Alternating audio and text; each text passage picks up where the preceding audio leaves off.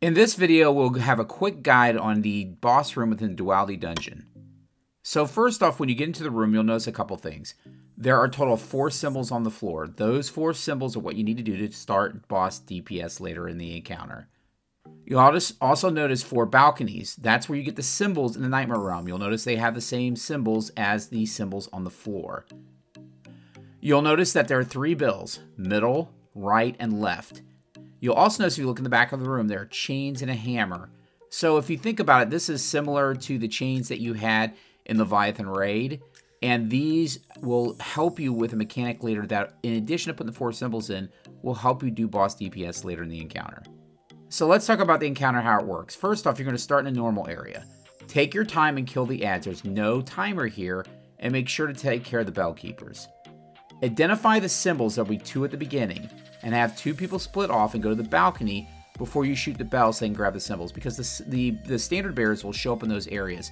And when you switch between the normal and the Nightmare Realm, the purple area will become an area where you can fall and die. So it's important to go ahead and get up on those balconies before you take out the bell. Have one person stay in the middle that shoots the bell to send you over. Once in the Nightmare Realm, the symbol takers need to kill their Colossus as quickly as possible. Those will show up on a balcony near you. You can use galley, Jotun, something. I also use grenades. So just something to take them out quickly because they will mess you up. I also myself use a heavy hitting scout to finish him off since he's a little bit further away. Be careful when using galley near the bells because galley can set the bells off, so just keep that in mind. Next, kill your standard bearer to grab the standard. Do not shoot any of the other standard bearer snipers that are on the other balconies.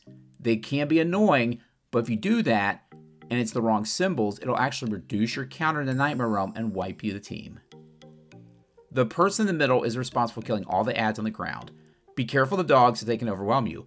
Again, Jotun works well here, or a grenade, or something that can take out a lot of enemies really quickly. And also the people in the standard bearers, once they get their symbols, can help out. Once you have the symbols and most adds cleared, head over to the open bell and head back to the normal realm. In the normal realm, head to a safe area in the room. We typically did this in the beginning, in the start area where we first came in, and just work down the adds room. You don't have a timer, you have plenty of time. Once you get to the reasonable level, have the symbol takers dunk their symbols at the same time. The reason for this is when you dunk your symbols, 2 solar shielded cabal come out of the balconies on the north part of the room per symbol. That's total 4. Doing this at the same time allows you to take them out quickly at the same time because you can pop their shields and have them explode and just do it really quickly. You can use a solar super or galley, Jotun, grenades, whatever you feel comfortable with. Once this is done, it's the same cycle of picking up symbols, going to the Nightmare Realm, and returning, but with a small twist to maximize DPS of Caiatl. Again, once you put in the 4 symbols and you take out the hammer, that's going to start a DPS phase. Once you are back in the normal realm with your symbols, go ahead and kill adds, but prepare to dunk your symbols.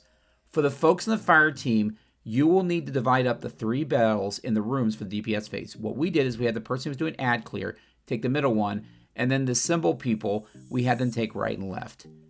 Dunk your symbols, head to the bells, don't even worry about adds at this point, that you'll be handling in the Nightmare Realm, and shoot the bottom of the chains that are holding the hammer.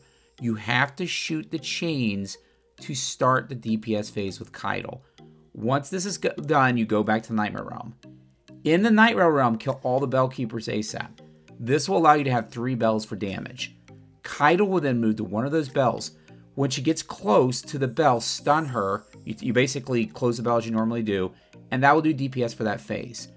Try to do damage close to the bell for the best DPS. You gain a buff called Waking Resonance for 12 seconds that allows you to do the most DPS. You're going to want to really do as much DPS during that phase as possible during those 12 seconds. After a period of time, she will head over to one of the other bells. Have everyone move over, and then she gets close to the same thing. Do this 3 times, and the DPS phase is over, and you'll go back to normal realm. So again, your maximum period of DPS is going to be for 36 seconds. So during that time, that's when you want to use your supers. That's when you want to use your best weapons. After that, you'll again rotate and then come back into the normal realm.